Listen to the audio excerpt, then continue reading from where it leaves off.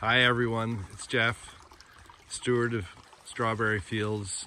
My wife and I have just come out for a walk this morning, Easter Sunday, and to check the marsh marigold, which is the green plant that you can see next to the stream, which, as you can see, is running. We call the stream the Disappearing Brook. It's the seasonal creek that runs into the sinkhole, which people can easily find on the map if you're not familiar with Strawberry Fields.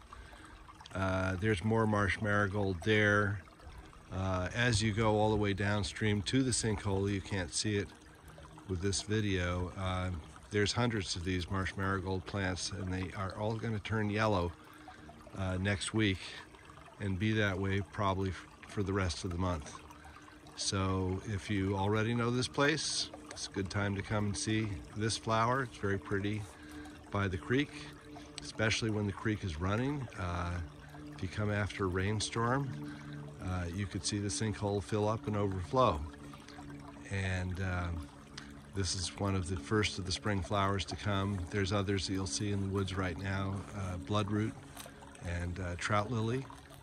So I hope you enjoy this place as much as I do. Thanks, bye.